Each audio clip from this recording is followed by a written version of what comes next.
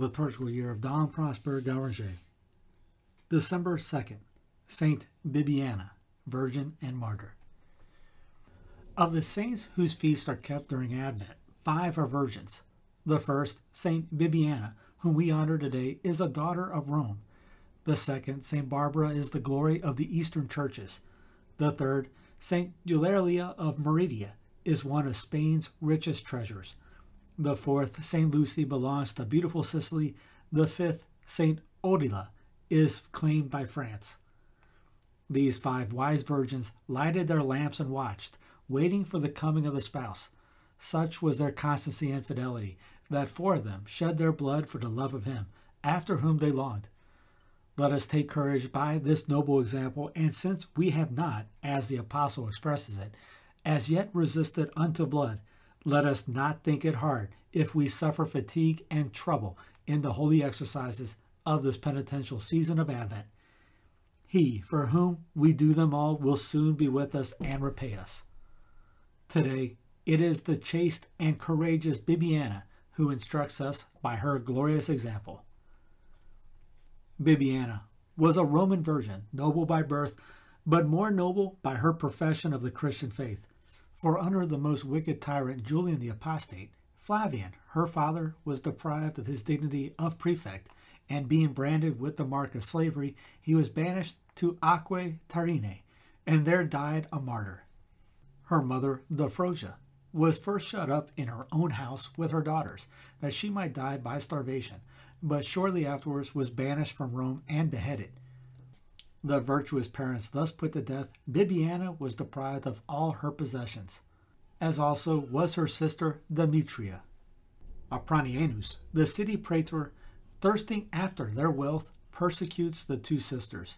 They are bereaved of every human help, but God, who gives food to them that are in hunger, wonderfully nourishes them, and the praetor is exceedingly astonished on finding them in better health and strength than before. Aproniarius, notwithstanding, endeavors to induce them to venerate the gods of the Gentiles. If they consent, he promises them the recovery of all their wealth, the emperor's favor, and marriage to the noblest in the empire. But should they refuse, he threatens them with prison and scourgings and the sword. But neither promises nor threats can make them abandon the true faith. They would rather die than be defiled by the idolatrous practices of paganism, and they resolutely resist the impious praetor. Whereupon Demetria was struck down in the presence of Bibiana and slept in the Lord. Bibiana was delivered over to a woman by name Rufina, who was most skilled in the art of seduction. But the virgin, taught from her infancy to observe the Christian law and to preserve with the utmost jealousy the flower of her virginity, rose above nature, defeated all the artifices of the wretched Rufina, and foiled the craft of the praetor. Finding, therefore, that Rufina could in no wise shake the virgin's holy resolution, and that both her wicked words and frequent blows were of no avail, and seeing his hopes disappointed and his labor thrown away, the praetor became violently enraged and ordered Bibiana to be stripped by the lictors and be fastened to a pillar with her hands bound, and to be beaten to death with leaded whips. Her sacred body was left for 2 days in the bull forum as food for dogs, but received no injury, being divinely preserved. A priest called John then buried it during the night, close to the grave of her sister and mother, where there stands at this day a church consecrated to God under the title of Saint Bibiana. Urban VIII restored this church, having there discovered the bodies of Saints Bibiana, Demetria, and Euphrosia, which he placed under the high altar. Holy Bibiana, most wise virgin, thou hast gone through the long, unbroken watch of this life, and when suddenly the spouse came, thy lamp was bright and richly fed with oil. Now thou art dwelling in the abode of the eternal marriage feast, where the beloved feeds among the lilies. Remember us, who are still living in the expectation of that same divine spouse, whose eternal embrace is secured to thee forever. We are awaiting the birth of the Savior of the world, which is to be the end of sin and the beginning of justice. We are awaiting the coming of this Savior into our souls, that he may give them life and union with himself by love. We are awaiting our judge, the judge of the living and the dead. Most wise Virgin, intercede for us by thy fervent prayers, with this our Savior, our spouse, and our judge. Pray that each of these three visits may work and perfect in us that divine union for which we have all been created. Pray also, O faithful Virgin, for the church on earth, which gave thee to the church in heaven, and which so devoutly watches over thy precious remains. Obtain for her that strict fidelity which will ever render her worthy of him, who is her spouse as he is thine.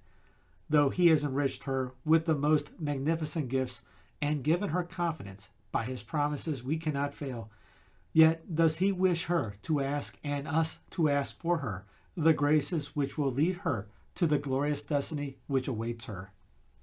We will today consider the state of nature at this season of the year. The earth is stripped of her wonted verdure. The flowers are gone, the fruits are fallen, the leaves are torn from the trees and scattered by the wind, and every living thing stiffens with the cold. It seems as though the hand of death had touched creation. We see the sun rise after the long night of his absence, and scarce have we felt his warmth at noon. Then he sets again and leaves us in the chilly darkness. Each day he shortens his visit. Is the world to become sunless, and men to live out the rest of life in gloom? The old pagans, who witnessed the struggle between light and darkness and feared the sun was going to leave them, dedicated the 25th day of December, which was the winter solstice, to the worship of the sun. After this day, their hopes revived in seeing the glorious luminary again mounting up in the sky and gradually regaining his triumphant position. We Christians can have no such feelings as these. Our light is the true faith, which tells us that there is a sun to be sought for which never sets and is never eclipsed. Having him, we care little for the absence of any other brightness. Nay, all other light without him can only lead us astray. O Jesus, thou true light, that enlightenest every man coming into this world, thou didst choose for thy birth among us a time of the year which forces us to reflect upon the miserable state of the world when thou didst come to save it. The evening was coming on, and the day was far spent, says St. Bernard. The sun of justice had all but set, so that exceeding scantly was his light or warmth on earth, for the light of divine knowledge was very faint, and, sin abounding, the heat of charity had grown cold. There was neither angel to visit men, nor prophet to speak of them. Both seemed in despair, for the hardness and obstinacy of man had made every effort useless. Then I said, there are the words of our Redeemer. Then I said, lo, I come. O Jesus, O Son of Justice, give us a clear knowledge of what the world is without thee, what our understanding is without thy light, and what our heart without thy divine heat. Open thou the eyes of our faith, that while seeing with the eyes of the body the gradual decrease of the material light, we may think of that other darkness which is in the soul that has not thee.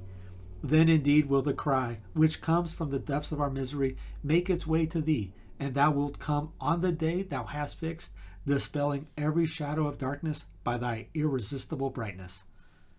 A prayer for the time of Advent from the Mozarabic Breviary on the Wednesday of the second week of Advent.